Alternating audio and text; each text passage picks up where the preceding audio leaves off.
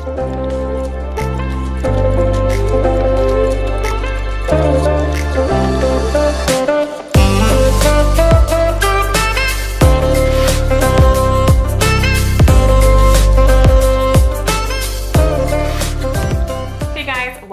back to my channel. So today I did this really nice kind of taupey, metallic, glittery eyeshadow look using the new Colourpop and Kathleen Lights So Jaded eyeshadow palette. This is the second look that I created using that palette. The first look I did, I really wanted to use all of those beautiful greens, especially that matte mossy green that was the basis for my previous look. But this time I really wanted to play around with more of the shadows, get into the metallics and the glitters, and I really love the way that this look turned out. You guys can see how the eyeshadows performed if you continue to watch this video. So definitely love this palette so far. It's so versatile. You honestly can create an abundance of looks with this palette, and this palette is Colourpop's first 30 eyeshadow palette, so that's super exciting. I really can't wait for them to keep creating more 30 pan palettes because they're so beautiful and just super versatile. So if you guys want to see how I got this look, then please keep on watching. Okay guys, so let's just dive right in. And I'm not quite sure what a look I'm going to be doing today, but I do have my eye on a couple of shades from this palette. My last look I used a lot of the green shades, so today I kind of want to go on the opposite spectrum and maybe do more of a purpley look. I'm really drawn to this gorgeous color here. This one over here is called Smoky Quartz, and it's just like a stunning like metallic silvery taupe shade. It just is really stunning, so I definitely want to use that today. And I think I want to go into the more taupe shades, so that's what we're going to be doing. So in the crease I'm going to go into the shade called Rose Quartz, and it's a really nice neutral kind of taupey brown. It's a really nice crease shade because it's light, but it still has nice pigmentation and color to it, so it'll be really nice for blending those darker shades that I plan on using. So I'm going to go into that shade called Rose Quartz with this Morphe JH31 blending brush. And so as you can see, I do have my makeup on today. I didn't think that I was going to be filming an eyeshadow tutorial, so I do have a little bit of mascara on, but I just had my eyebrows done, and so I do have a concealer as a base for the shadows. I just use the Colourpop No Filter Concealer, and that is all I have on my eyelids. So I'm just gonna go right into that shade and start blending that Rose Quartz shade in my crease.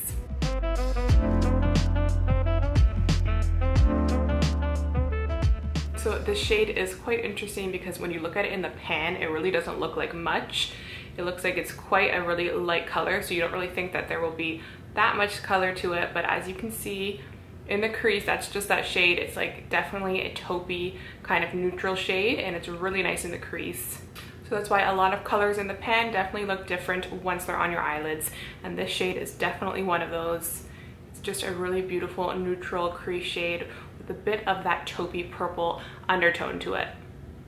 Okay, so we have that Rose Quartz shade in the crease, and now I'm going to add a little bit of this more kind of burgundy shade. The shade is called Garnet, and I'm using a Sigma E25 blending brush for that, and I'm just gonna kind of place that a little bit closer to my lid in the crease just to add a little bit more color. I want a little bit of that red to shine through.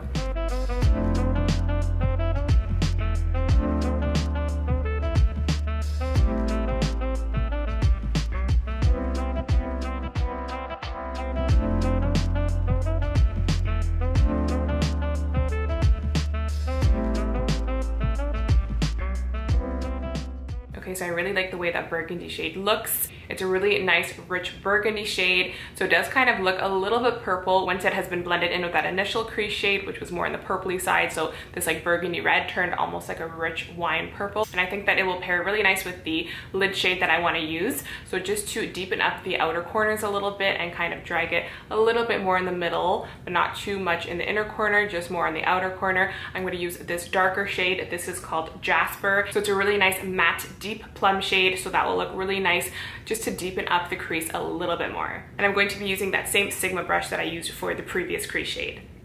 I'm just deepening up that outer corner just a little bit, and I'm slowly just dragging it a little closer to the inner corner. And I do plan on doing a cut crease for this look, so I really want to make sure that it will be nice and defined by having a darker crease shade. I just love the way that these shadows blend They're so pigmented and really blendable.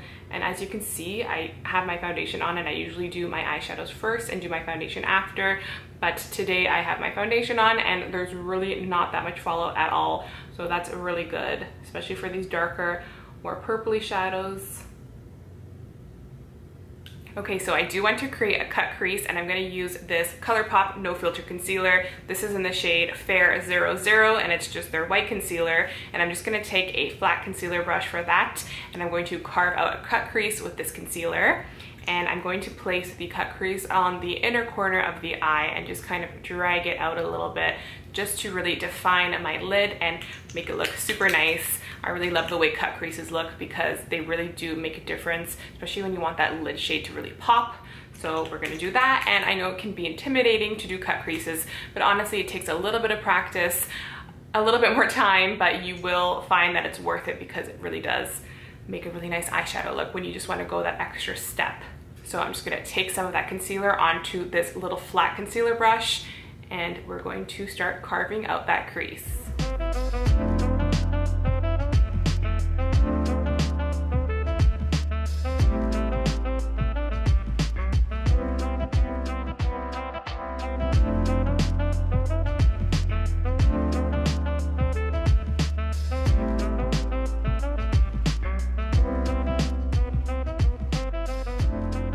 I didn't go too high with that cut crease. I just kind of placed it right above my natural line, and then I kind of just finished it off towards the end here, and I'm just gonna blend that out with this little blending brush.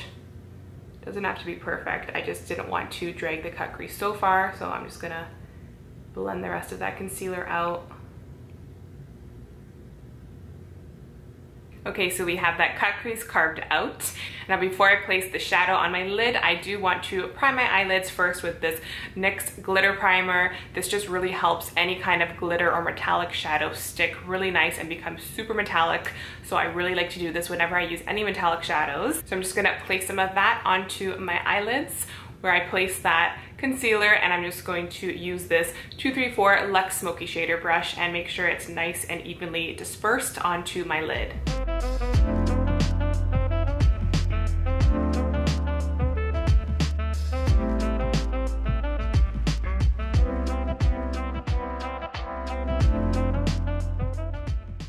Okay, now so going in with that same flat brush, I'm gonna dip into this stunning metallic shade. That shade is called Smoky Quartz, and it's like a beautiful taupey silver metallic shade. And as soon as I swatched it, I was like, wow, this is just so buttery and pigmented, and I really knew I needed to use it on my eyelids. So if you missed that, I did swatch every single shade in this palette in my previous video where I did a matte green look. So you can see all the swatches in that previous video if you want to. So I'm just going to place that shade all over my lid where we did that cut crease.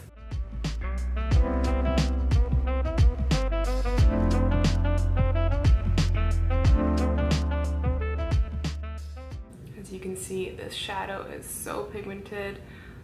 That base that we use, the NYX glitter primer, it really helps have the shadow just easily stick onto the lid with no problems. You could also wet your brush with a bit of makeup setting spray or some MAC Fix Plus, and that really will also make metallic shades really pop. But I really love this glitter primer because I just find it really easy to use, and it does make the shadows crease less and last all day. So I'm kind of just smoking it out along the edge over there, not adding too much to the outer corner. Okay, so that shade is on the lid and it's so pretty. As you can see, it's so metallic and it just really stands out. I really love that shade, but I do also want to dip into one of the pressed glitters that's in this palette. So I think I'm gonna go in with this pressed glitter called Opal. It's a really beautiful, kind of like multicolored diamondy shade, or like crystal shade, a pure crystal shade. It really has a lot of beautiful specks in there. And I think I just wanna place it on the inner corner of my eye where we place that cut crease. So I'm just gonna place a little bit of that with this flat brush. This is a Morphe JH41 brush. So I'm gonna dip a little bit of that and just place it on the inner corners.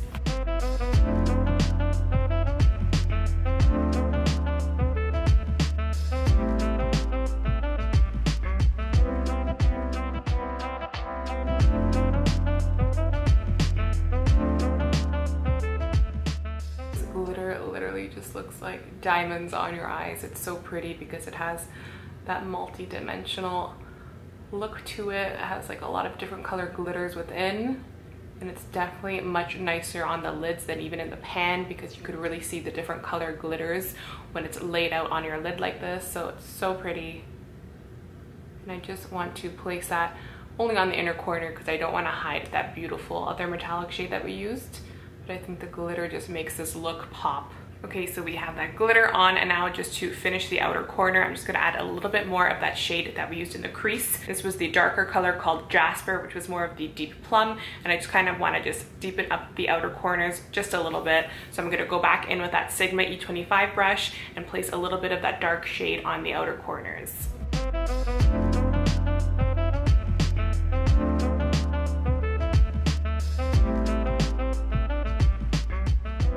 Okay, now for the lower lash line, I'm going to go in with the smaller blending brush. This is a Morphe JH40 brush, and I'm going to dip into that nice burgundy shade called Garnet, and I'm just going to smoke that out on the lower lash line.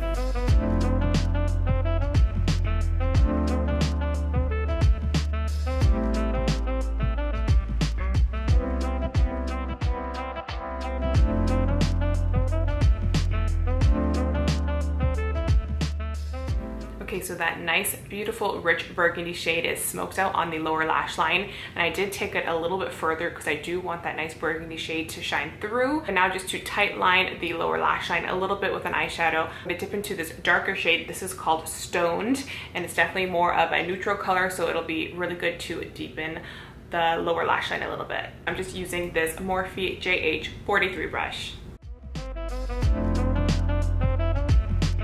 Okay, now to line the waterline, I'm going to use this really nice pastel lavender shade. This is from Colourpop. It's their Creme Gel Liner, and it is called Crybaby. So I'm just going to line my waterline with that shade.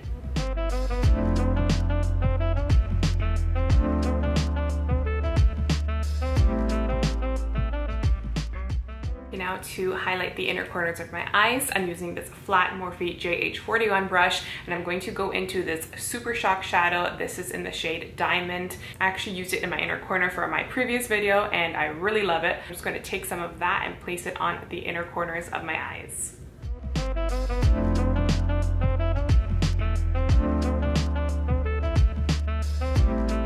Okay, now I'm just going to put some black mascara on my lashes. This is the Colourpop BFF mascara in the shade Black on Black. And I'm gonna pop on a pair of lashes. I'll link the specific kind I use in the description box. And I'll be right back to finish this look off with the lips. Okay guys, so the lashes are on, and now to finish off the look, I always like to do my lips after I do my eyes because it really depends on what kind of eye look I do for the tone of lip I'm going to use. So that's why I kind of like to do it with you guys on camera. So first I'm gonna line my lips with this Maybelline Color Sensational Shaping Lip Liner. This is in the shade 104 Gone Griege. So I'm just gonna line my lips with that first, and this lip liner is great for this eye look because it is a little bit more on the taupey side, so it has a bit of purple undertone, and it's a really nice brownish kind of darker shade, so it's perfect for this eye look.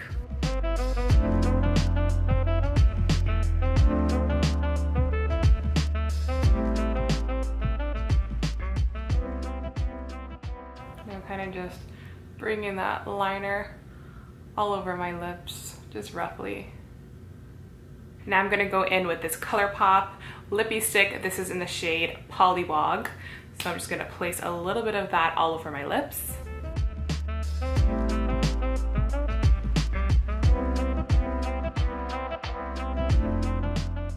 It's a really nice, almost like cool toned brownie taupey shade, so it goes really nice with these eyes.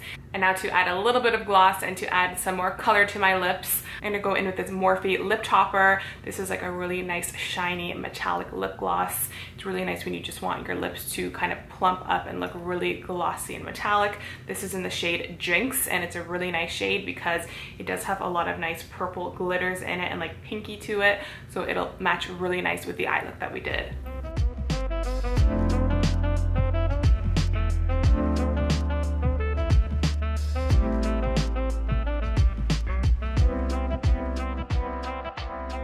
Okay guys, so this is the finished look. This is my second look using the Kathleen Lights and Colourpop So Jaded eyeshadow palette, and I actually really love the way this look turned out. It's pretty much what I imagined, because as soon as I saw those like taupey purple shades and those beautiful metallic shades, I knew that I wanted to create a look like this. I haven't really done a more purple look on my YouTube channel yet, so I love this. So the shadows performed really beautiful. As you can see, there was like barely any fallout. The purple shades were so beautiful and rich, and everything just turned out super nice. I love that nice metallic shade that we used, and the pressed glitter was beautiful. I just think it added a really nice pop to the eye look.